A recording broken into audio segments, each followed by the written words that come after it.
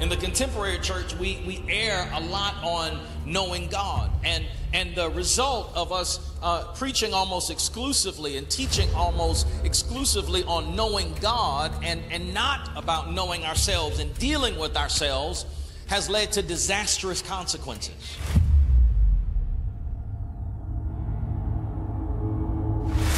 Marriages have been betrayed. Families have been destroyed. Ministries and careers have blown up because countless people, they know God, but they don't know themselves. A number of people have been hurt and damaged because they know God, but they don't know themselves and they don't deal with themselves. See, part of the reason that there's so many pretenders in the body of Christ is because we have a lot of head knowledge about God, but we haven't allowed that head knowledge to lead to real internal change and transformation. Because what that involves is also deeply knowing yourself. If you don't know that you are in need, you will never know God as a provider. If you don't know that you are broken, then you will never know God as a healer. If you don't know that you are lost in sin, then you will never know God as a savior. We got here because from the very beginning, one of the main consequences of sin is that sin gave us an identity that was different from what God created us to have. But as we get started today, if we're going to come out of hiding, then number one, we have to take off the false self. The false self starts with the lies that we choose to believe. The core of the lie that Adam and Eve believed is that they could be like God without God. But that is impossible. We can't be like God apart from God. We can't live out our true identity apart from the one who created us. Whenever we choose a way of being and living that is separate from God, that's when we begin to put on a false self. It starts off as a cover-up, a false self, but because we wear it for so long, then it morphs into an identity. What began as a few fig leaves, so many of us, ends up turning into a wardrobe of fig leaves. Only people who are wearing fig leaves are bothered by folk who are naked. When you are okay with who you are, and when you are doing you, and when you don't need anybody else to sign off on your identity, it doesn't bother other people that are secure in who they are. It only bothers fig leaf wearing people. Amen. Come on, let's give God a praise. Hallelujah. Right where you are, would you pray with me? Father, I thank you for this day. I thank you for this incredible opportunity for us to just be alive and to worship together. And as we come to your holy word, we pray now, Father, that you would speak to us clearly. Lord, stand up in me and speak what you need us to hear. Thank you for the power of your word, Jesus. And we come to it now with expectation. In the mighty name of Jesus, we pray. And let the church say amen. Well, good morning to each and every one of you. It is always a joy for us to be able to be alive and to be in the house of God. And so to our Derby family, God bless you. Good morning. To those of you that are worshiping with us online from a variety of places and cities, we are, and even countries, we're honored to have you. And to our guest, Pastor Brittany did such a great job welcoming you, but I just want to say from the bottom of my heart, we are so honored to have you. And at the close of service, our prayer team will be out front, and I'm going to be down front with some of our other campus pastors. We'd love a chance to connect with you and just to shake your hand and welcome you in a more formal way. I want you to join me as we start week 2 of this teaching series, The Blessing of Being Yourself. In Ephesians chapter 3, it was our focus scripture this morning in our time of prayer and also reading the Word of God earlier in our service. And I want to call your attention back to it. The B clause of verse 17 is really where I want to start. This is the Apostle Paul speaking to the believers at the church in Ephesus, and he says, "And I pray that you, being rooted and established in love, may have power together with all of the Lord's holy people to grasp how wide and how long and how deep and how high, some translations say how low, is the love of Christ, and to know this love that surpasses knowledge, that you may be filled to the measure of all of the fullness of God. In this second week of this teaching series, The Blessing of Being Yourself, we want to talk this morning about knowing yourself. Knowing yourself. Now, we started this teaching series on last Sunday, and we began to talk about how it's pretty normative in the contemporary church for us to focus almost exclusively on knowing God. But a part of our ability to really grow in our faith and to know God also involves knowing and dealing with ourselves. So on last Sunday, we started with going back to the beginning with Adam and Eve, because in order for you to really fully know yourself and to know God, you have to take off that false self that we saw as pictured in Adam and Eve when sin entered the world, hiding behind fig leaves. But on today, we want to take this next step in this series and talk, now that the false self has been exposed and hopefully removed, about really knowing ourselves. In order to fully be yourself, you have to fully know yourself. And knowing ourselves has to begin by knowing the real self that is known by God. This is, in fact, what the Apostle Paul is trying to communicate to the believers at the church at Ephesus when he's talking about the love of God. He's trying to get them to understand that the way that God sees you, the self that is known to God, is so precious that God loves that much. He tries his best to try to define and help them get a glimpse of how all expansive and all encompassing the love of God is. And that's important because genuine self-knowledge begins by looking at God and noticing how he's looking at you. See, grounding our knowing of self in how God knows us and how God sees us, it anchors us in the real truth, and it also anchors us in God. And so if you're going to know yourself, then number one, you have to know this. Number one, you have to know yourself as deeply loved. Number one, you have to know yourself as deeply loved. We must know that God loves each and every one of us with a depth and a persistence and an intensity that is beyond really imagination. This is what Paul is trying to find the words to say. He says, I hope that you can even grasp how high and how wide and how deep the love of God is. He's saying it's hard to really wrap your mind around, but I hope that God gives you some kind of inkling into an understanding of how deeply loved you are. You must know that God doesn't simply like you. God doesn't have just warm, sentimental feelings towards you. Matter of fact, one scholar said it this way: God loves you with a passionate, absorbed interest.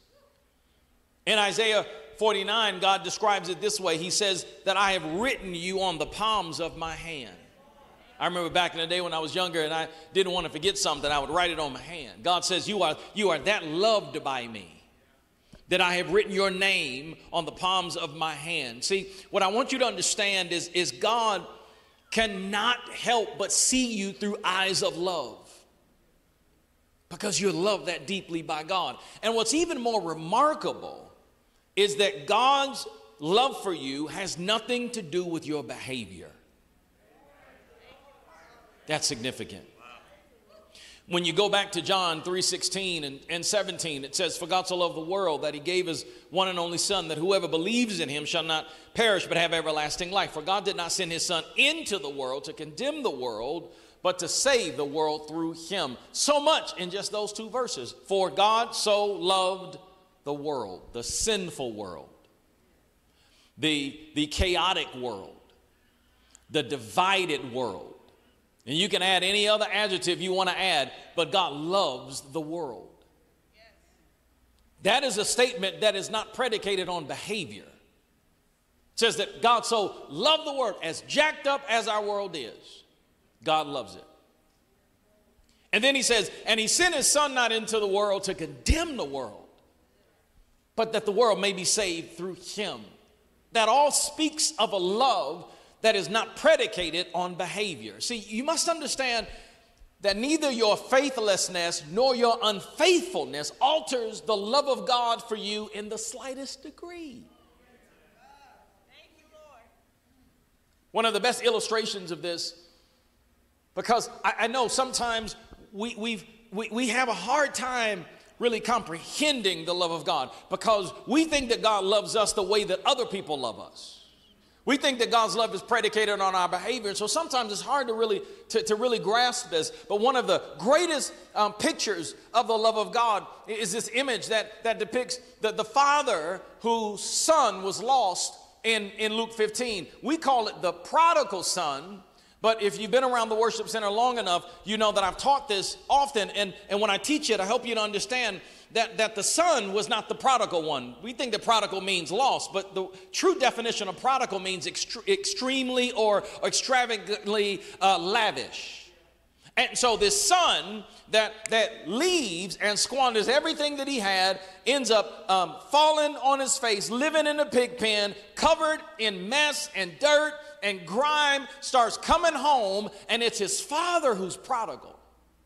Because his father, while the son was a long way off, runs to the son, puts his arm around him. His father is recklessly extravagant in how he loves this son, because the son doesn't have to clean up, the son doesn't have to change clothes, the son doesn't have to do anything different for the love of the father. It's one of the greatest illustrations of the love that God has for us. God's love for us is absolutely unconditional, unlimited, and unimaginably extravagant. Once again, this is what Paul is really struggling to put into words. This is why he says, I just pray. I pray you can grasp how high is the love of God. He says it means it doesn't matter how high you go. God's love will still find you there.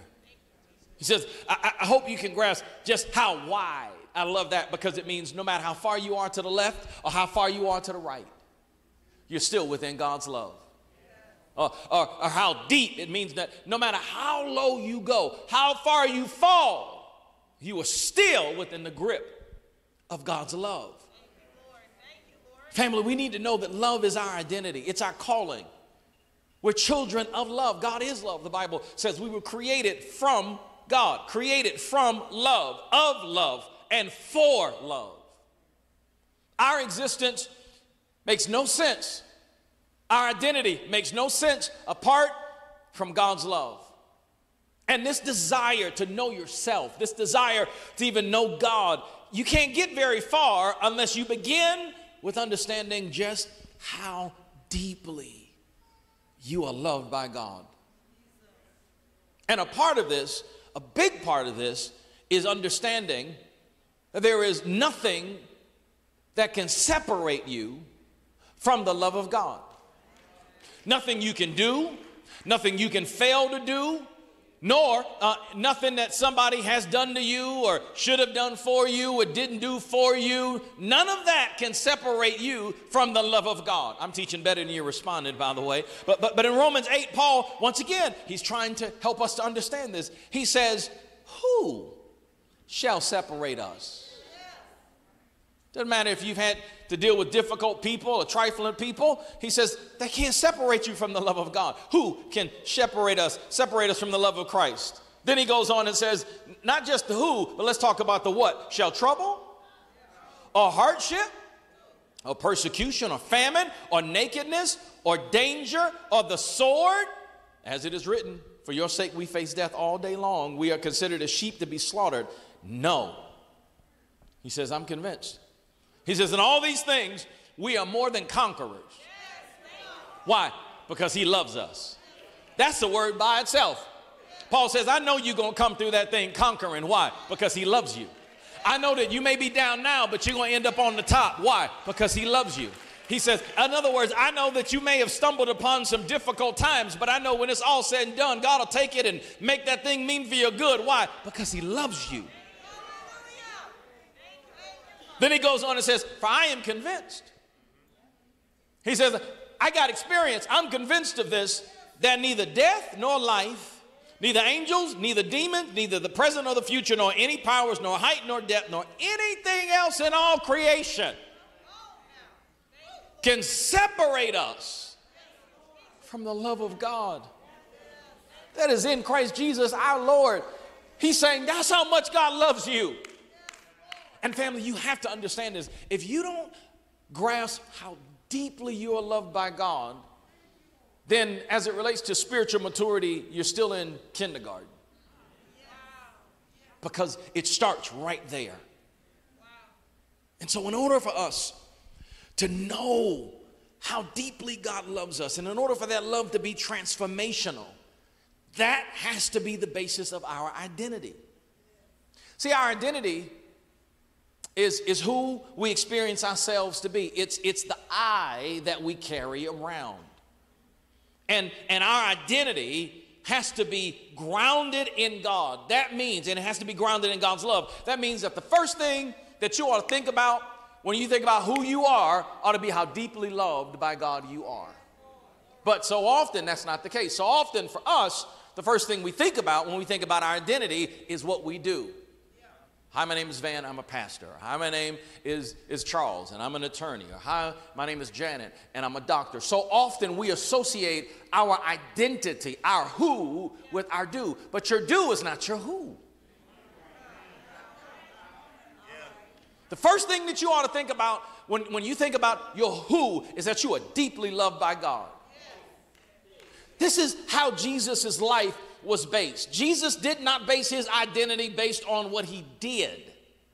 His identity was secured in who he was from the very beginning. In Matthew 3 and verse 13, when he's coming to John to be baptized, it says, then Jesus came from Galilee to the Jordan to be baptized by John.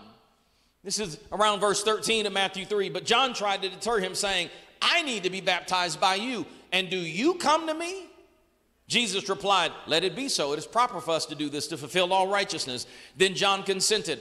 And as soon as Jesus was baptized, he went up out of the water. And at that moment, heaven was opened. And he saw the Spirit of God descending like a dove and alighting on him. And a voice from heaven said, this is my Son, whom I love. There it is. And with him, I'm well pleased. Y'all, Jesus hadn't done anything yet. He hadn't turned water into wine. He hadn't fed 5,000 with fish and loaves of bread. He hadn't called Lazarus from the tomb. He hadn't opened the eyes of blind Bartimaeus. He hadn't done anything yet. Why is that important? Because he understood that his who was not predicated on his do. His identity was not about what he did. His identity was about how much the Father loved him. Everything that Jesus did flowed out of his understanding of how much God loves him. Even when Jesus felt abandoned in the Garden of Gethsemane, he knew that the Father loved him so much that he was able to settle it and say, but nevertheless, Dad, not my will, but your will be done. Even when he didn't feel it, he knew that God loved him. But maybe some of you are thinking, yeah, but see, Bishop, but Jesus is the Son of God, so of course the Father loved him. Well, there are several examples all through Scripture of this extravagant, radical kind of love. One of my favorites is the encounter that Jesus has with the Samaritan woman in John 4. John 4 and 4, it says, now he had to go through Samaria. Now, that's a statement in and of itself, because what you must understand is that when Jews would make their trek from Galilee to Judea, they would literally go around Samaria to avoid Samaritans, because Samaritans were different religiously, Samaritans were different racially, and so Jews considered Samaritans an impure people, and they would avoid Samaritans at all costs, but not Jesus. It says he had to go through Samaria, so he came to a town in Samaria called Sychar, near a plot of ground Jacob had given his son Joseph, and Jacob's well was there. And Jesus, tired as he was from the journey, sat down by the well, and it was about noon. Now, the other important piece about the time is that there was a set time for unclean people to come to the well, because they had to come to the well at a separate time from others that were considered clean, because if you mingled with unclean people, sinful people, you would be considered unclean and sinful. So he gets to the well at the exact time that only unclean people can be there. It says he got there about noon, and a Samaritan woman came to draw water, and Jesus said to her, will you give me something to drink? Now, his disciples had gone into town to buy food. They didn't even want to come to the well.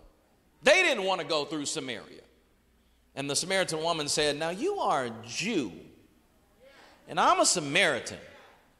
How can you ask me for a drink? For Jews don't associate with Samaritans. Samaritans were outcasts. They were outcasts religiously, racially, and this woman was an outcast in a greater way because she was considered a sinful, unclean person. This woman is astounded by how Jesus treated her. He approached her instead of avoiding her. He talked with her instead of ignoring her and acting like she didn't even matter. And then to go a step further, he asked for something from her. Would you give me something to drink? All of this surprised her greatly. And then, if you know the story, he put his finger on her moral failure and says, oh yeah, you've had 5 husbands. And the man you're with now, he's not even your own husband. But even after he puts the finger of his on her moral failure, the expected did not happen. He didn't condemn her. He didn't even say, now daughter, go and sin no more. Instead, after, watch this, he revealed her to herself. And he revealed himself to her as the Messiah. She was touched by the love of God, left, and went to the town to tell everybody about Jesus. Why? Because she had encountered the love of God. She didn't encounter a man that said, shame on you, I can't believe you call yourself this. No, she was encountering the love of God. You mean to tell me that I'm a Samaritan, I'm a sinful woman, and you still want to be associated with me? You still think that I'm dignified enough to have a drink of water with? She was touched by the love of God.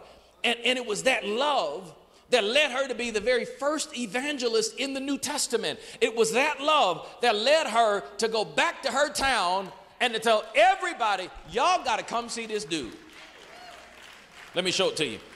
Drop down to verse 27 of John 4. It says, just then the disciples returned and were surprised to find him talking with a woman. The disciples were like, why is this dude talking to this Samaritan woman? Doesn't he know?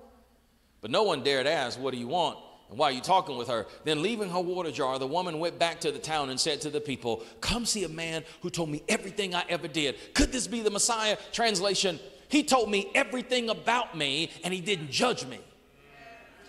He knew everything about me, but he still loved me. Y'all got to come and see this dude. Y'all got to come and experience this kind of love. It says they came out of the town and made their way towards him. You drop down around verse 39. And it says, many of the Samaritans from that town believed in him because of the woman's testimony. He told me everything I ever did. So when the Samaritans came to him, they urged him to stay with them, and he stayed 2 more days. And because of his words, many more became believers. There was revival that broke out in that town just because of the love of God. Just because this woman got a revelation of how deeply loved by God she was. Now, what is the revelation for us? What's the point? Every time, listen to me, that we dare to meet God in the vulnerability of our sin and our shame and our mistakes, every time we take off the fig leaves and we experience God in real nakedness, we encounter the love of God in radical ways. But every time we fall back into self-improvement mode, every time we put the fig leaves back on and we try to approach God like we got it all together, we fail to experience that radical, extravagant love of God. See, we only know God's unconditional, radical, reckless love when we dare approach him just the way that we are. the more you have the courage to approach God in your weakness, in your shame, in your sin, the more you will get to know how truly and deeply loved by God that you are. Y'all real quiet this morning. Maybe you're processing it. Let me see if I can explain it to you this way. A couple of years ago, had LASIK surgery. I have been wearing glasses since I was probably around 3 years old or so. I've been wearing glasses for a very, very long time. And I had really, really, really bad, prescription. So, kids used to make fun of me when I was growing up because I had the Coke bottle glasses. And then when I got older trying to be hip and cool, I had to pay extra money for them to take the really thick lens and make it really small. And my wife had been on me for several years, like, babe, just get the LASIK surgery, spend all this money on glasses. But I got this thing about people in my eyes. I got this weird phobia, fear, whatever you want to call it. I don't like stuff in my eye. I don't like people poking around my eye. Just drives me crazy. And so she was like, you got to get the surgery, you got to get the surgery. I was like, no, because they got to get in my eye. I don't want nobody in my eye. And she kept pushing me. And so we were having a conversation with some friends one day. And they were like, oh, man, you should get the surgery. We've had it. It's no big deal. As a matter of fact, Bishop Omer and some of our other friends had the surgery. And I was like, all right. I will get the surgery if I go to your doctor, because y'all look good. So I'm going to go to your doctor. And that's what we did. We got on a plane one day and flew all the way to California just to go to the same doctor they went to. And it got to the doctor's office maybe about 9 that morning and came in. They said, well, Mr. Moody, we're ready for you. We just want to examine your eyes one more time to make sure nothing changed. And they looked at my eyes and they said, all right, great. Want you to take this. They gave me a Xanax. And I was like, okay, no big deal. I took a Xanax. I was still a little nervous. They said, all right, great. Sit in the waiting room. The doctor will be with you in just a moment. Sat there about 20 minutes. And then they came and the doctor came and sent the nurse rather. And the nurse said, hey, the doctor's ready for you. Want you to take one more of these. I said, oh, okay. Took it. They said, well, come on, doctor is ready for you. So then I go into the operating room, and the doctor right in the corner has got another kind of apparatus that he looks at your eyes one more time. He says, come on in, Mr. Moody. Let me just check your eyes one more time. And then he checks my eyes. He says, oh, man, it's perfect. Okay, we're ready for the surgery. He says, won't you take one more of these? Now, by the time I lay down on the table, doctor's like, you ready? I'm like, hey, I'm good, doc. How you doing? How your mom and them doing? I'm good. Hey, let's do this thing. Now, and the camera has got, the laser rather has got a camera on it. And so they are doing this surgery on my eyes, and the camera is pointed down on my eyes, and it cutting my irises and all of that. And my wife is in the waiting room right next door with this huge big screen, and she sees all of the stuff that they're doing to my eyes, and my wife is like, ugh.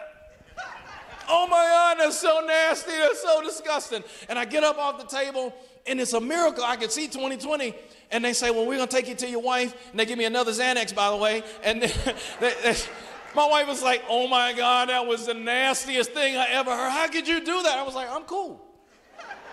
Because it was something about the Xanax, it felt like a warm blanket. It felt like a warm blanket was coming up my spine, and like somebody just wrapped me in a warm blanket and hugged me real tight. And I was laying there like, oh, this feels so good. I tell you that story because what I'm trying to tell you is the love of God is better than Xanax. The love of God is like that warm blanket that wraps you. And when the love of God wraps you, all your fears, all your phobias, all your worries, all your anxieties goes away. And you're like, God, thank you. I'm so glad to be loved by you. You've got to know how deeply loved by God you are. But here's the second and final thing. If you're going to know yourself, here's a big one. Secondly and finally, you have to know your ignored parts of self. You have to know your ignored parts of self. See, knowing yourself has to involve encountering, listen to me, and embracing previously unwelcome parts of yourself. Now, for some of you, you're probably thinking, what do you mean? Because we tend to think, oh, I'm just me. I'm just me, and this is who I am, and this is all that I am, and so take it or leave it. Yeah, but within you, there are different parts of you. Now, that's not really a problem. The problem lies in the fact that we often don't know those other parts of ourselves. Those other parts of ourselves are sometimes unknown to us. And what's interesting is, while they may sometimes be oblivious to us, other people recognize them. I was a chaplain many years ago at a maximum security prison, and my supervisor, his name was A.J. Sabri. I'll never forget it, because after my time serving there had come to an end, all of the chaplains in training and stuff, he wrote us an assessment, and it was really nice. He had a very strong prophetic gift, and he wrote this really nice letter, and we were all kind of in a session, in a group kind of counseling session, and he read it to all of us and then gave us the piece of paper, and I still have it, and it's framed at home. And he, talked about in that assessment our strengths, but then he also got real pointed and started pointing out areas of us that we didn't really want to deal with. And so when he came to me, his writer, he literally said, God's going to use you, Van, in some very specific ways, and you've got this gift, and God's going to use you to do this, that, and the other. But then he got to the other part. He says, but here's the problem. You're going to really struggle with people who are not real. He said, you don't play the game well, you don't politic well, you don't do the pretend stuff well, and you're going to really struggle because everybody's not going to be as genuine as you are. I mean, he read me to the rights. And I got that, and I'm in the group, and I'm like, man, you don't know me like that. But I'll never forget that, because he was extremely right. See, at that time, he saw parts in me that I didn't even know were there. See, there are important aspects about us. The reason I tell you that story is for this reason. There are important aspects about us that we ignore. For example, a lot of times we refuse to face our feelings of shame because they make us feel too vulnerable. So what do? We pretend that they don't exist. And what we hope is that they'll just go away. Or maybe it's our brokenness. Maybe it's the hurt and the woundedness that exists in us, but we try to deny it. But when we try to deny those things, they don't go away, they simply go into hiding. And they actually exert more control and influence over our lives. I'm going to come back to that in just a moment. But you need to know that there are other parts in you that often we like to ignore. But if you're going to know yourself, you got to address them. For example, if I only know my strong, competent self, and I am never able to embrace my weak or insecure self, then I'm forced to live a lie. And at every moment, I got to pretend that I'm always strong and competent. If I refuse to face my deceitful self, I live an illusion, a lie regarding my own integrity. Or if I am unwilling to face my prideful self, you know what? I live in an illusion of my own humility. What am I trying to teach you? There is enormous value in naming and coming to know those excluded parts of yourself, your playful self, your cautious self, your exhibitionist self, your pleasing self, your sexual self, your competitive self. There's extreme importance and value in coming to face all of those other parts of yourself, whether or not you like to acknowledge their presence or not. Now, what happens when we're children is that we are conditioned to want to put away the parts of self that are not pleasing to people. Oh, don't do that, Johnny. That's not good. And so then Johnny grows up thinking, well, that's something I got in me, but let me just put that in the dark. Let me hide that because that's not the pleasing, acceptable self that people want to see.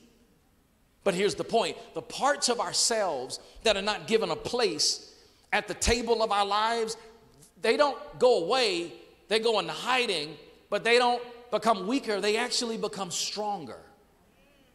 Because they operate out of sight and beyond awareness, and they exert increasing influence over who we are. That's good teaching. I'm going to go deeper since you're just taking it all in. Part of the reason that people do stuff in the dark is because there's still parts of them that live in the dark. Part of the reason that stuff like pornography and other addictions exhibit so much power over people's lives is because there's parts of them that live in the dark where that stuff exerts power. Parts of you that you ignore, that you like to say, oh, it's not there. No. We've got to expose it. We've got to give it a seat at the table of your life. And what God wants to do is he wants to touch it and heal it with his love. And he will use that into the creation or the making of the new person that he's called you to be. We often talk about how in Christ all things are made new. But God uses our old self to make us new. He uses some of the stuff in us, good and bad, to make us into this new individual that is Christ-like, if we allow him to. In Ephesians 5:11, it says, have nothing to do with fruitless deeds of darkness, but rather expose them. Why? Because when they exist in the darkness, they exert more power over your lives. John says that the light came in Christ and the darkness had to flee. The darkness comprehended it not. Why? Because when light shines, darkness has to go. A part of what I'm teaching you is we've got to learn to open the door to even the dark parts of our lives and allow the light of Christ and, importantly, the love of Christ to shine in on those things. And to do that, that means we got to welcome all of us, not just the stage us, not just the Monday morning meeting us. Hi, John, how are you? How was your weekend? I'm good. No, not just that part of us. We've got to welcome all of us to the table of our lives and allow the love of God to touch and heal and transform that part of us. This is why I started off saying you got to know how deeply loved by God you are, because if you know that God accepts you just as you are, then it also helps you to accept yourself. Teach, Bishop, I am. That's the only way towards genuine spiritual transformation. Self-acceptance and self-knowing are deeply interconnected. To truly know something about yourself, you have to accept it. Even the things that you deeply want to change about you, you first have got to accept them.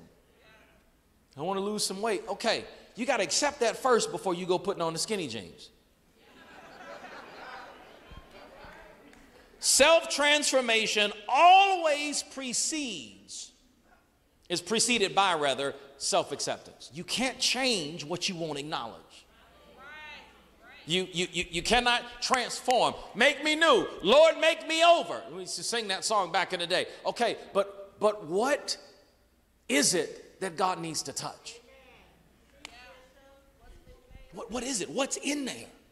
See, any hope that you can know yourself without accepting things about you, that even the things you wish were not true, it's an illusion. Part of the reason we go through the motions and we don't experience some of the real change that God wants to bring is because we won't acknowledge it. And here's the thing. God's love of us, it's not an excuse. And it will not prevent the transforming work that God wants to do in our lives. But what God is saying is, I need you to let me into that part of your life.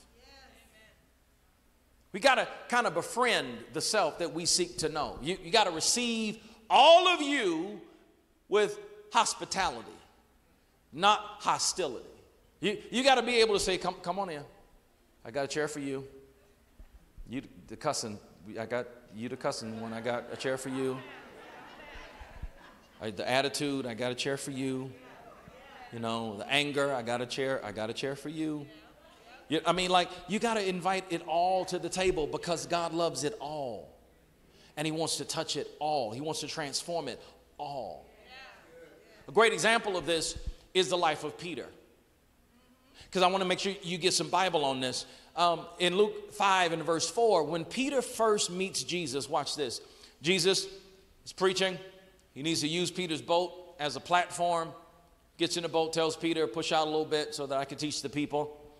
And then in verse 4 of Luke 5, it says, when he had finished speaking, he said to Simon, put out into the deep water, let down your nets for a catch. And Simon answered, Master, we worked hard all night and haven't caught anything. But because you say so, I will let down the nets. And when they had done so, they caught such a large number of fish that their nets began to break. So they signaled their partners in other boats to come and help them. And when they came and filled their boats so full that they began to sink. When Simon Peter, here it is, saw this, he fell at Jesus' feet. He fell at Jesus' knees, this translation says, and says, go away from me, Lord, I'm a sinful man. But he and all of his companions were astonished at the catch of fish they had taken. And so were James and John, the sons of Zebedee, Simon's partners. And then Jesus said to Simon, don't be afraid. From now on, you will fish people. You'll fish for people, rather. Some translations say, follow me. So notice this. Peter acknowledges that he is a sinner. And what does Jesus say? All right, cool, let's roll. You need to get that. He says, Lord, I'm a sinner. He says, all right, cool, let's go. You're going to fish for people. This is not even really a part of the message, but can I ask you something? If God loves you and accepts you as a sinner, how can you do any less? But here's the deeper point. Even though Peter confesses in this first encounter that Jesus, I'm a sinner, Jesus still knows, listen to me, that there's some stuff in Peter, some ignored parts of Peter that he hasn't dealt with. And so on multiple occasions, Jesus is saying to Peter, you're going to have to deal with that. But Peter does what a lot of us do. He pretends like it's not there. Let me show it to you. In Matthew 26 and verse 31, Jesus told them this very night, he's getting ready to go to the cross. He says, this very night, you all will fall away on account of me, for it is written, I will strike the shepherd and the sheep of the flock will be scattered. But after I've risen, I'm going to go on ahead of you into Galilee. And Peter replied, well, listen, even if all fall away on account of you, I never will.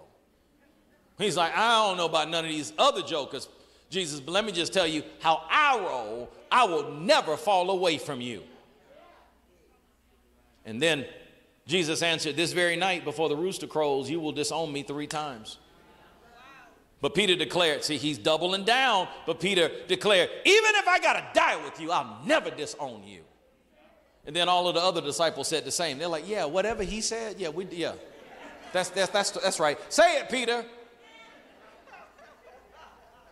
Then on another occasion in Luke 22, once again, Jesus is trying to point out, Peter, you got some ignored parts of yourself that you got to deal with. He says in verse 31 of Luke 22, Simon, Simon, Satan has asked to sift you as wheat.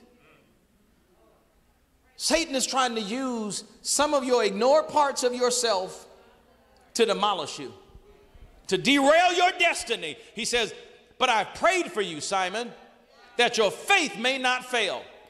And when you turn back, strengthen your brothers. He's trying to say, you got some stuff in your heart. You got some stuff in the deep recesses of your soul that if you don't acknowledge it, the enemy is going to use it to mess you up. But I prayed for you, man. And God wants you to deal with it so you can strengthen your brothers who have their own stuff. But notice what Peter does. He doubles down in pretending. He says, no, Lord, I am ready to go with you to the prison and to death. And Jesus answered, Peter, before the rooster crows today, you will deny me 3 times. You will deny 3 times that you know me. Every time Jesus is saying, you got some stuff, man. You got some ignored parts. And Peter's like, oh, no, I'm good. It's kind of like when somebody says, I know you're hurting. No, I'm fine, thank you. Yeah, and people say, no, I'm praying for you. You've been on my heart. I'm good. Use your prayers for somebody else. I'm good. And then, if you know the story, Jesus is being bounced around from court to court. The disciples scatter. Peter's following at a distance. And he tries to warm himself by the fire. There's this little girl, everybody sitting around the fire trying to warm themselves. And she says, hey,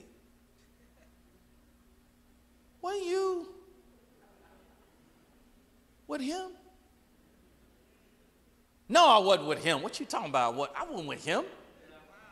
She said, all right, maybe I'm mistaken. And they keep warming themselves by the fire. Wait a minute now. Your face really stands out. What, you with him? You were with him. Woman, I said I wasn't with him. What I tell you? You don't know me. Okay.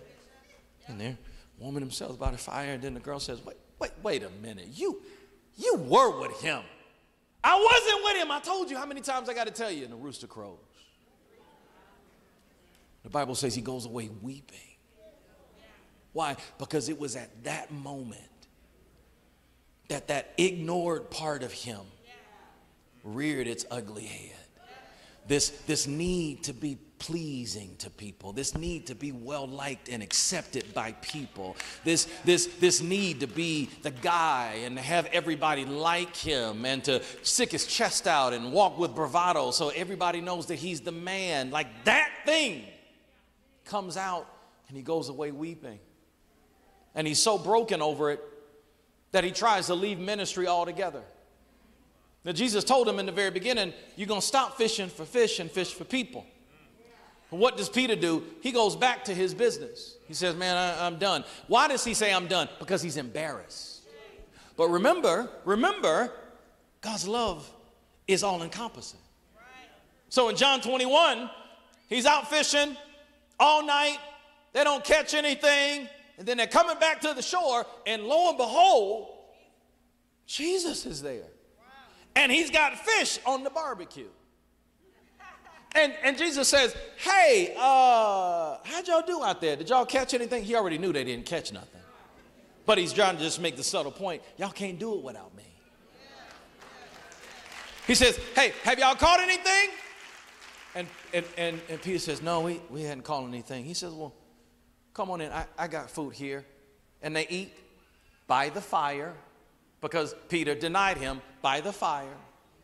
And then he says to Simon Peter, pick me up in verse 15.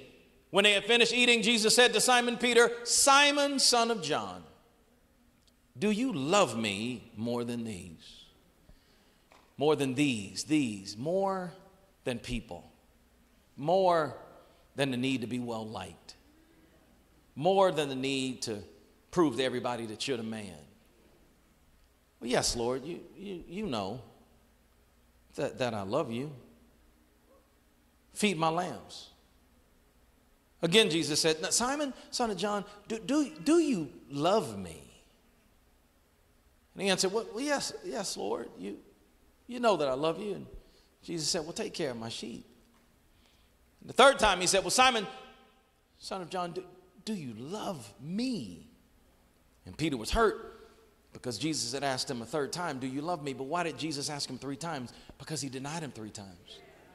Because he was trying to say, I was trying to get you to pay attention to those ignored parts of you that you tried to pretend were not there, but it was those ignored parts of you that led you to deny me. And so I've got to ask you 3 times because I want you to look at that and deal with that, because you cannot become other than who you are until you acknowledge who you are. Teach, Bishop, I'm doing that. You cannot become more than you are until you acknowledge who you are. And I know we got some deep thinkers in the room or online. You're thinking, what about crucifying your flesh? The Bible says we're supposed to crucify our flesh. Bishop, you're talking about acknowledging it. No, but you can't crucify what you won't acknowledge. Jesus says if you're going to come after me and be my disciple, you have to deny yourself. Take up your cross. You can't take up the cross that you won't acknowledge. And then follow me. The things about ourselves that we refuse to acknowledge, that we refuse to address, they are given increasing power over us and increasing influence over us. But it's when we acknowledge them, it's when we open the door and allow the light to shine into the dark areas of our lives that we really strip them of the power that they've been exerting over our lives. So accepting those parts of you that God wants to touch, that God wants to transform, doesn't make you weak. It actually makes you strong. Because as long as you keep them in the closet, they will continue to exert more and more and more power and influence over your life. I've had people say, I just don't understand why I do this. I say, I don't understand why I do it. Because you won't acknowledge it. Because you act like it's not there. And as long as you act like it's not there, it's the puppet master controlling your life. I'm going to close with this. There was this Greek and Russian folktale about a man who was approaching the door of his house, and he realized that he lost his key. And so he got down on the ground, was trying to find his key. He was looking all around. He couldn't find it. And then he backed up because there was a lantern and thought, well, let me look around here where there's more light. And he's looking for his key and he can't find it. And then a friend comes along and sees him and says, hey, what are you doing? He says, I can't find my key. And so the friend gets down to try to help him find the key. And the friend says, hey, do you know the last place that you had it where maybe you lost it? He said, oh yeah, it's in the house. And the friend said, well, why are you looking for it out here? He said, I don't know. I just thought the light was better out here. So often we're like that man. We think that the key to success, the key to happiness, the key to fulfillment is on the outside. And so we're searching in all of these areas for all of these things for this key that's lost, but the key is not lost on the outside. It's lost on the inside. You know, it's interesting. When Jesus says in Matthew 6, when you pray, go into your private room and shut the door and pray to your Father who is in that secret place. And you know what we do so often? We take that literally, and I got to get in my prayer closet. I got a closet in my house, and that's where I pray. But you know what I believe? I don't think that was meant to be taken literally. I think the prayer closet, the secret place, is in here. It's in the darkness. The dark areas and crevices of our lives, the stuff that we're trying to hide, it's where we open that door and say, Christ, come in. God, come in. God wants to come into all of the dark areas of your life. And he's not coming to judge. He's not coming to condemn. He's coming with his love to transform. But we've got to acknowledge that they're there. And we've got to open our heart and every space of our lives for him to come in. A couple of weekends ago, right here at this altar, we had tons of young people during our Emerge night of worship, crying out for God. And there was one young girl who was at the altar and had an encounter with God, and Holy Spirit told her to leave the altar, and she came over to that side of the sanctuary. And she knelt down and she just started crying out, God, you can have all of me. You can have all of me. Come into all of me. She kept yelling, come into all of me. Come into all of me. That's the cry that God is listening for from some of us. Not just coming to my good me, not just coming to my made up me, not just coming to my professional me, coming to all of me. All of me. So I don't know who you are. I don't know where you are. But I sense so strongly that God is knocking. He's saying, will you let me in? He's not coming to judge. He's not coming to condemn.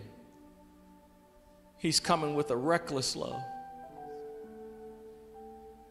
that wants to bring out all of that dark stuff into the marvelous light of the love of God. I don't know who you are. I don't know where you are. Every head bowed, every eye closed.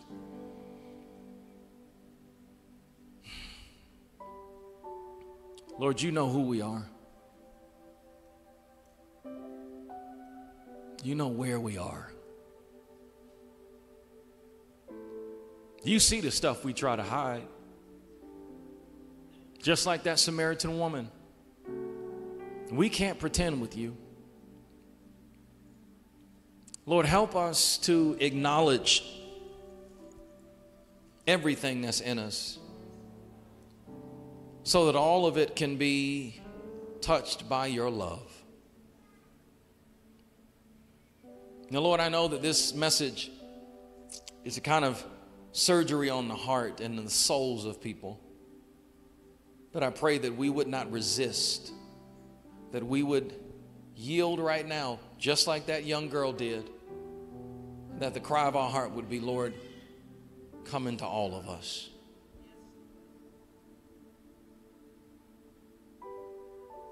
Lord, I thank you for your love for us. I thank you that there's nothing that we could ever do to stop your love for us. I thank you, Father. And in this moment, we receive that love into the deep and dark areas of our soul. Right now. In the mighty name of Jesus. And the church said, amen. Listen, I feel so strongly. There's a number of things that Holy Spirit's saying to some of you, and we got to go. We're a little over our time. But I just want to encourage you to yield to whatever the Lord is saying. Our prayer team is going to get in position. They're going to be on the sides here of the altar. They're going to put a QR code up on the screen. If the decision for you is to get to know the Lord, maybe that's the first step for you. You can do that by way of that QR code. If there's another decision that God is asking you to make in this moment, you can make it by way of that QR code. Maybe you have been trying to do life by yourself, and the decision that God is calling for you to make is to be a part of a community. One of the things I'm so proud of our church for being is when people come and talk about, man, how loving people were here at the worship center and how they were treated so well. That's a part of what it means to be in a faith community, because there is no judgment or condemnation in this house. There can't be if we are the children of God. If we serve a God who loves us unconditionally, then guess what? We're supposed to love others unconditionally. And so maybe your decision is to get connected to a church family, or maybe God has placed some things on your heart through this message that you want to touch and agree with the prayer team on. They're getting in position and will be here to pray with you if you need prayer for anything. How many of you are blessed today? Amen. Come on, would you stand? Our prayer team is going to be to the left and to the right of me at the altars if you need prayer for anything. I and some of the campus pastors will be down here at the center. If you're new to our faith community, or if you want to get connected, or just want to come and shake my hand or shake some of the other campus pastors' hands, I'd love to greet you. I'd love to welcome you. I'd love to just say thanks for coming.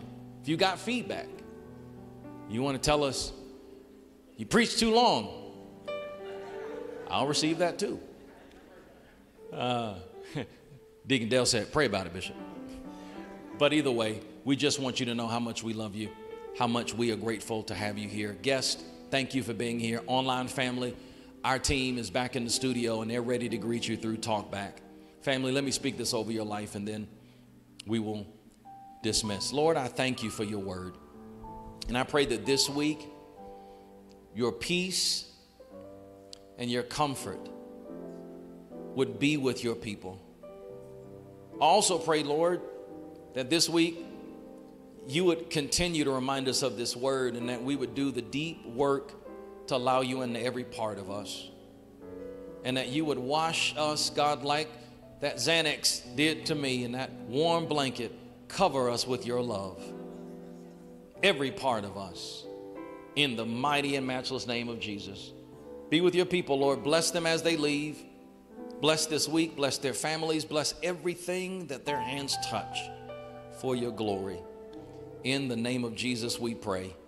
And the church said, amen. God bless you, family. See you next week. If you need prayer for anything, our prayer team is here. Guests, friends, if you want to just connect with us, I and our campus pastors will be down front. Take care, family. We love you.